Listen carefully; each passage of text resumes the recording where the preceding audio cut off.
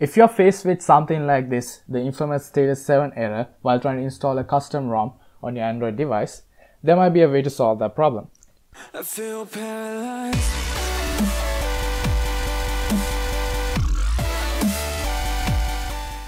Hi guys, it's Techius with a quick video on how to solve this status 7 error. First of all, what is this error?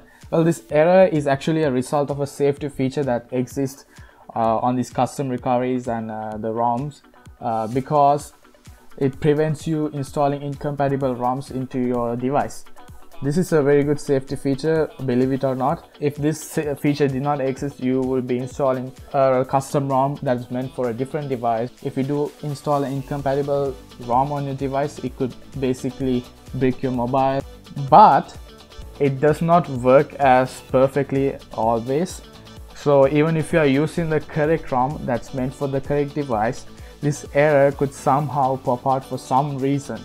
So what I'm going to show you is that how you can sort of get around this by just modifying the ROM that you need to install, slightly. So in this case, I have just downloaded the CM 14.1 that is for the LG G3 D855. So I'm just going to show you how to fix the status 7 error with this modification. Go ahead, and the first thing you need to do is that you need to extract this. I'm using 7-zip over here. Extract this into a folder.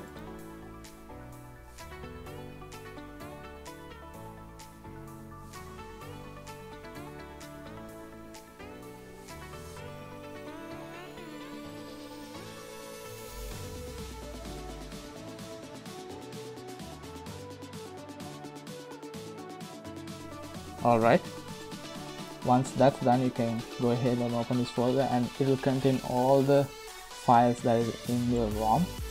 And now just follow my instructions carefully. Okay, so once you have this opened up, go to meta inf and then click on com, go to Google and Android, and then you're gonna see two files. One is update binary and the other one is update script. Go ahead and open update script, and then you are given the choice to choose the program you could open up with. I highly recommend that you install this software over here, the Notepad++. You could even edit this script using Notepad, but it's going to be a nightmare to find the correct code. So install this software. I'll leave the link in the description, Notepad++, and then open that using the Notepad++, and you can see the codings over here. If you open this up with a standard notepad, these codes will be like all over the place, so it's going to be very difficult to differentiate. So you're going to focus on these lines, the ones that begin with assert and then you goes on the code, and all you need to do is select the assert codes. It will look something similar on other ROMs as well, so all you need to go through the coding and look for the assert. So it's going to be very easy if you're using a program like this. Go ahead and select those first two lines, or it could be a couple of lines depending on the ROM or the device that you're using, and delete that. So once you're left with the UI and print and blah blah blah, and the rest goes on. And once you have deleted that, you can go ahead and select save.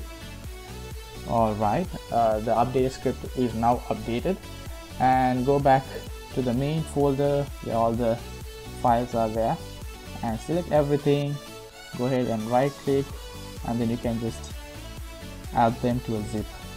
Compress and add them to a zip.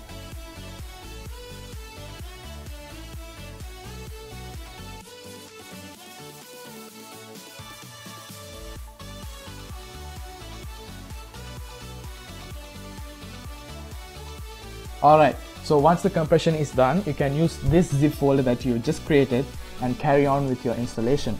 I've already made a video on how to install CyanogenMod on your device while using an LG G3. The same method applies to all other ROMs if you're using TWRP as your custom recovery. That is it guys, so it's just a quick and short video on how to fix this small issue that's been troubling so many users who are interested in installing a custom ROM. But I do have to warn you, I cannot stress on how important it is that you choose the correct ROM for your device, otherwise this will definitely break it. So be careful with that, choosing the correct ROM, and enjoy your new custom ROM. If you like this video, please give a thumbs up, and if you want to see more awesome content, you can subscribe to my channel and stay tuned for more. And as always, peace.